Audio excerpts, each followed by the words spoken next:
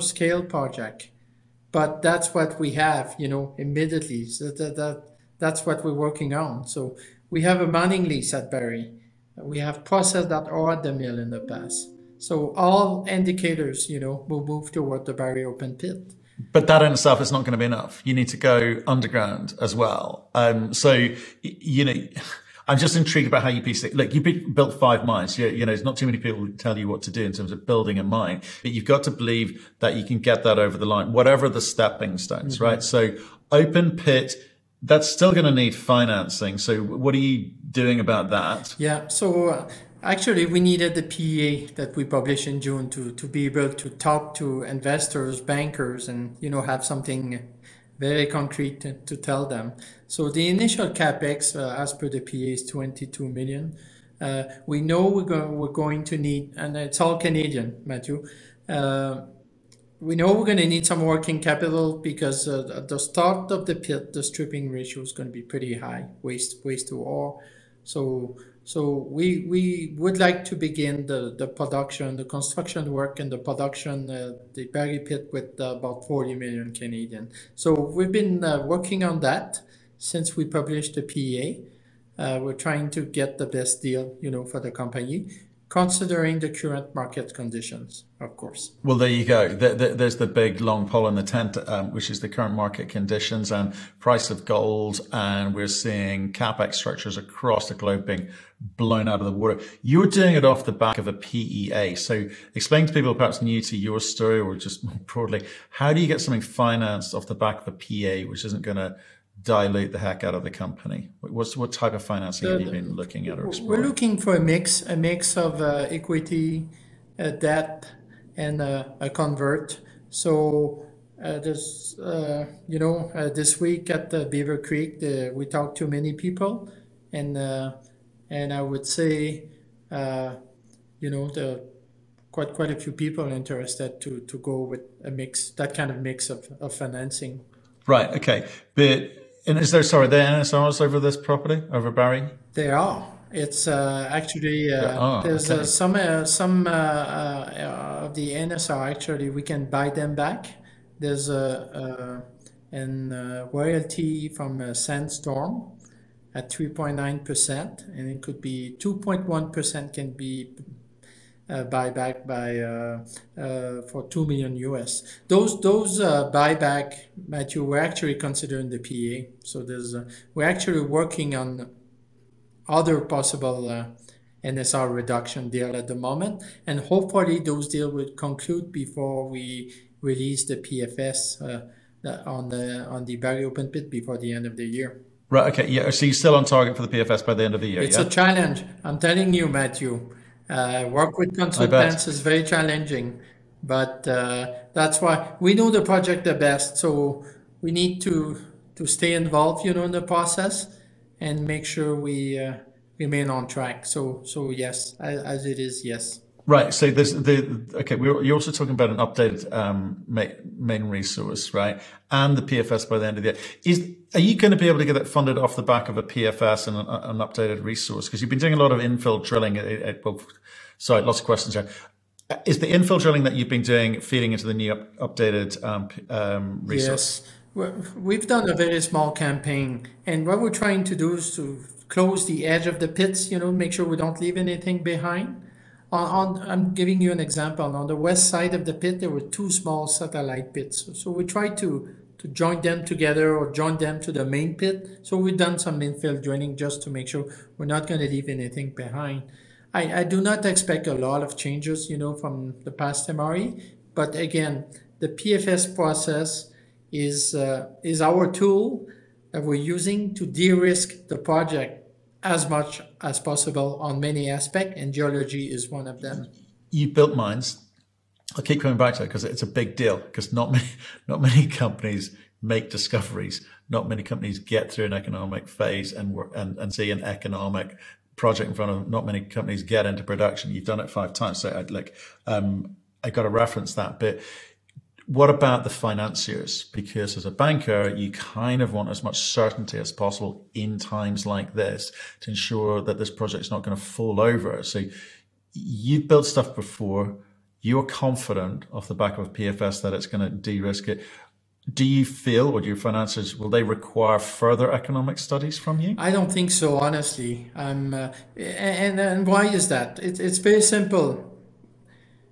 We have a pit. There's been some past production there. We have the mill.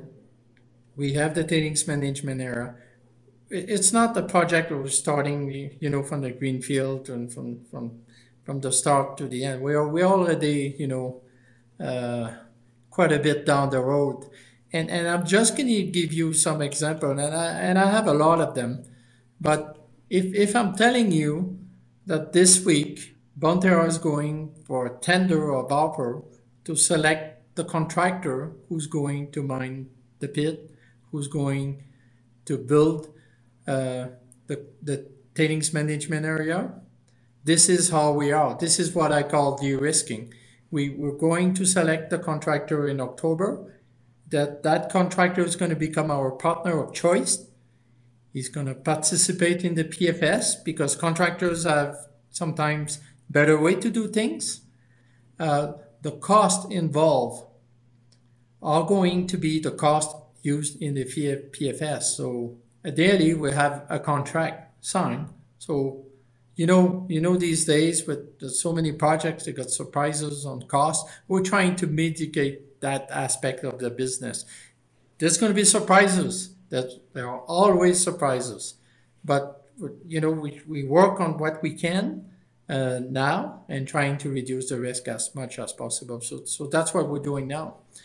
Another example, at the end of September, we're going to have the construction drawing done for the phase 1 of the tailings management area expansion. We're already at that stage.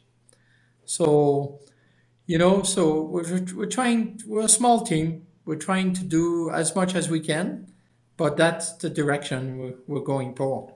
Can I say, if you're going about to select someone in October that you're going to work with, you must be having conversations with lots of people at the moment to try and understand who's right, the best fit for you, etc.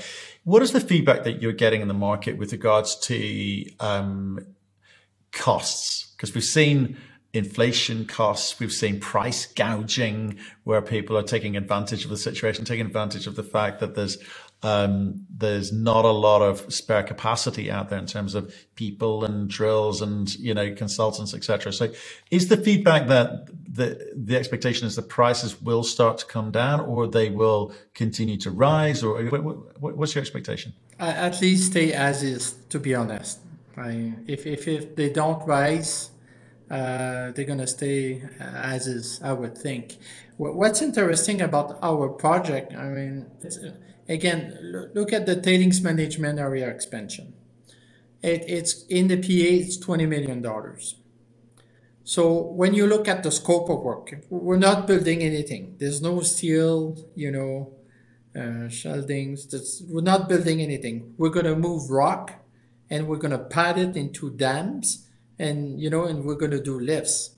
So we have labor cost, we have equipment cost and fuel cost. So yeah, we could be exposed to higher fuel costs, but that's why we're going to select the contractor. If we can lock the labor and equipment cost, again, you mitigate the impact on potential higher costs on supplies. But what I'm trying to tell you is in our project, there's no steel. There's not a lot of concrete. We're drilling, blasting rock. We're moving it to a mill, and we're building a TMA. So I think for that aspect, anyway, I'm quite comfortable. And don't forget, in those PAs, there's always contingency. So you always have a little bit of room. But that's why we need to optimize as much as we can. To be prepared just in case something blows up, and that's typical to mining and construction. Yeah. Okay. So efficient use of capital is really, really important to you, and you don't have some of those kind of big factors like concrete or steel, which makes sort of drive prices up. But what's happening with things like fuel or reagents and so forth? Is that staying pretty much the same at the moment? Since we've done the PA, I believe the fuel price have been going down a bit. So about the regions, to be honest, I do not know. So it's something that we should look at that as part of the PFS. Okay. And is there anything that, since we've last spoken, is there anything that you've dropped in terms of managing cash flow? Is there anything that you've dropped? Are you spending money on trying to get, you talked about the 800 ton per day mill, expanding to 1800 ton per day. You're going after the permit there. So have things like that slowed down? Yes. Or what's given? What's stopped? Honestly, Matthew, I had to make a very hard decision not too long ago. Like you mentioned, I am a mine opener. I'm not a mine closure. But unfortunately, we made the decision to put the Bachelor underground mine under permanent care and maintenance. And the last production at the mine was in 2018, so it's been 4 years. Bonterra kept the mine, under dewater, well maintained, and that cost a lot of money. We believe we're going to save about $3 million a year by putting that mine on care and maintenance. It breaks my heart, but it's the right thing to do for the company. We're going to reallocate that money in the development of our project. Baggy Underground is the next project following the Baggy open pit. Right. Okay. Okay. So Bachelor, that was like, I think the M&I in that was only about 160,000 ounces, but it was, reasonable grade, over 5.5 grams per ton. But what, because you just didn't have enough data, or you didn't have the cash to be able to sort of see see if you could grow that? I mean, when you say it's a hard decision, what were the factors? I'm sort of intrigued. For the Bachelor underground mine? Yeah. So we have a small resource there at 265,000 ounces. Most of the resources All categories. in the Moroy deposit, which is just beside the Bachelor mine. You're right about the grade. Bonterra took a bulk sample in 2020 in the Moroy deposit. And I understand the reconciliation of the bulk sample turned out to be positive. But the grade mined was 3.9 grams per ton. So the 5.5 grams per ton you're talking about is non-diluted. As you know, when we mine, sometimes we get some extra material. And that's one of our concern we had with the Moroy deposit, if we could potentially get higher dilution than expected. And when that happened, your cost goes up, your grade goes down, and you're putting your project, and for such a small company like Bonterra, you're putting the company at risk. So for a risk perspective, it was the right thing to do. Beautiful. I'm glad you explained that, because I think not a lot of people understand the kind of dilution component, or what true widths mean. There's a lot of variables that actually define the economics, and it's important for people to understand that. And so the cost to maintain the mine for the next 5 years, because it would take 5 years to get to the point we could eventually mine. So you got to consider the cost that you're putting every day to keep that mine. And that was the trigger, to be honest. Absolutely. Okay. And is there anything else that in terms of just, because you've come in to kind of fix the problem, right? And you come up with a new strategy, kind of get into cash flow, stop the financial dilution to shareholders, and you've had to look at all the moving parts. So are there any other elements that you've been able to save money at, or kind of conscious that perhaps could be run more efficiently so that you can focus on Barry? We have slowed down the exploration at the Gladiator. We did what we wanted to do this summer with 2 drills on the lake, barge drilling. We completed that program not too long ago. And we want to take a pause there to make sure we gather all the the data. We want to look at the interpretation. We have our own resource model geologist now, which is great expertise, to build internally. So we're going to take the time, to do it right. Look at the interpretation, the geology, and we're going to put a more focused exploration program for next year. So that's kind of where we are now at Gladiator. So we're kind of wrapping up the year, and set the table for next year. So for cost perspective, yes, it's going to be there's going to be some saving there, as we are not drilling at Gladiator at the moment. Perfect. Okay, I understand. You're streamlining the process. So the strategy for Bachelor well understood. The kind of more data-driven decision-making kind of slows things down a little bit at Gladiator, but you will be back there. So Barry open pit. What's the timing on that? How do you quickly move that into a state where it may get nearer production? We're talking about mid-year next year to get back in in production. As I mentioned, a very high stripping ratio at the start. So the first 3 months, there's more waste to ore to move. Let's say that. And we should be back in the ore later in Q4 next year. So really, 2024 will be the first full year of production for the pit. And, we're going to be at the 1,200 tons per day stage for about 30,000 ounces a year. Right. And so, and have you got the permit for the underground ramp yet? For the underground, we actually have 2 diamond drills on the deposit. We started 2 months ago a 125,000 meters drill program. That's going to take about a year and a half. We're going to do about 40 this year and 80-ish next year. So that program is well underway. We would like to publish a new mineral resource estimate on the underground portion of the deposit end of next year. I would like to remind you, Matthew, when you look at the Barry deposit, the open pit is only 10% of the deposit. 90% of the deposit is below 100 meters. The Barry deposit contains over 2,000 ounces per vertical meter. It's actually higher than the Gladiator deposit, which is at 1,300. So when you get to that 1,000 ounces per meter, now you start talking about mining. So it's really good to be above that level. Right. And what do you know anything? Like, you obviously did an assessment on the Bachelor Mill and Bachelor Moroy projects that will actually, the dilution component will, make it very, very difficult. With Barry, you sound like you have a degree of confidence about what the mineable grade will be. Yeah, we're looking at the mining method at the moment, and that is the key. It's very basic in mining. You have to have the right mining method for the ore body that you're going to mine. And if you don't, you could be in trouble. So when you look at the geology at the Barry, you have those vertical lenses, 800 series, 1,000, they have names. But those can be mined, bulk mining, what we call long hole mining, which is much easier. It's subvertical ore, a bit thicker, easier to mine.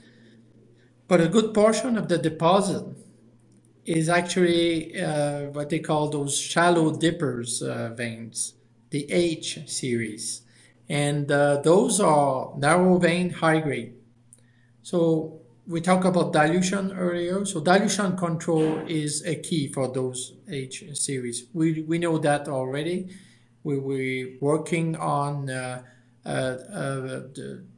make sure we're going to select the right mining method for those high-grade narrow vein. And it appears that the cut and fill mining method, which is a very selective method, usually higher cost, but you're going to get the best of your body. So that's what we're working on.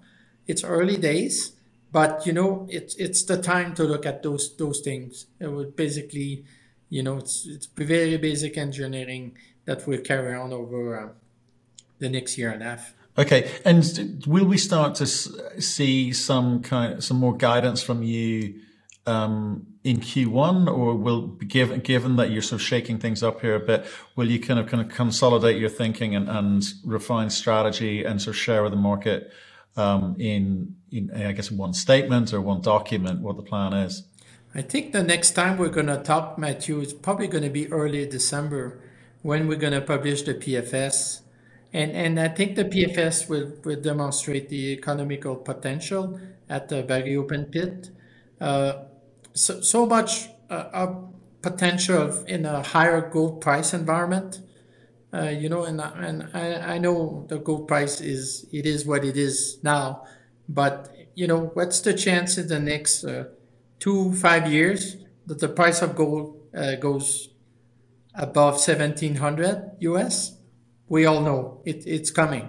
We just don't know when. So hopefully we're going to benefit of that positive gold price environment and generate more cash flow and continue to advance our projects. Okay, so what would you say? I'll leave you the final word. Okay, what would you say to current shareholders who have, been party to the previous managed strategy, which didn't come off?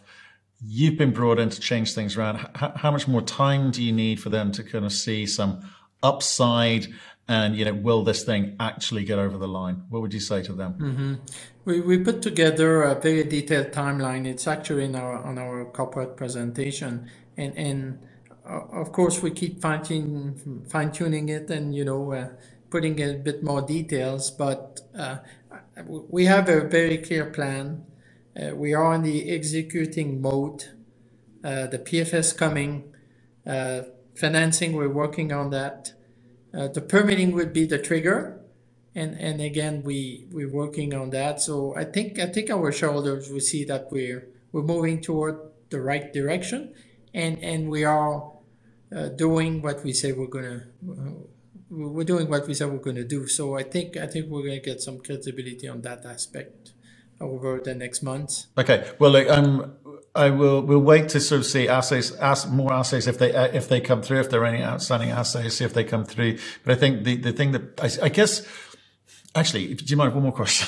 One more question, which is, in your experience, when you built mines previously, I don't know what kind of the variety of scale they were at, but what were the kind of moments where the market typically reacts? What were the things that you delivered during that mine build phase that you've outlined, I think, on page 8 of your PowerPoint, that you're going to deliver, which have had a reaction in the past? Is it simply just the MRE, so the updated resource, the PFS, some decision around financing, or were there more subtle moments?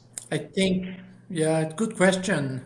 If you want my opinion, it's when we're gonna start to pour gold, and it's not just to pour one bar and then wait for the next. It's the to do it on an ongoing basis. So that's what we're aiming for, Matthew, and we have a clear path to get there. So I'm very confident that we're going to be very successful.